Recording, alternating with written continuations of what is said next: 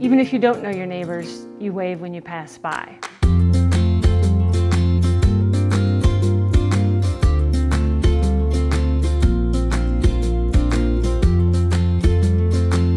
Growing up in a rural community, we had a few acres. We were always playing outside. All my memories are being outside, enjoying nature. There were a lot of opportunities and places that sounded really interesting and amazing and exciting.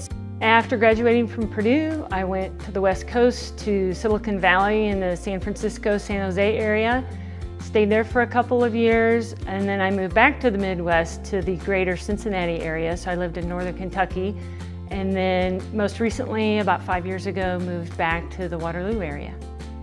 Having a rural lifestyle, but having access to all the things that we could possibly need is the appeal of the Waterloo area. Auburn in particular, DeKalb County is really accessible to I-69, so there's lots of things for a half-a-day trip or a day trip. There's a lot of things within 15 minutes in our own community, in our own county, that we can do as a family.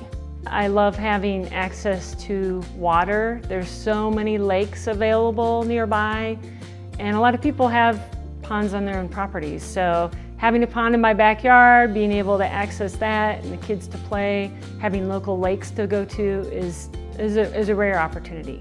One thing that Indiana offers is a place where people hold the same values that you have. In the craziness of this world, to be able to come to a place like DeKalb County and feel safe, part of a community, a group of people that shares your values, a place that you want to raise your family, and this is the place to be.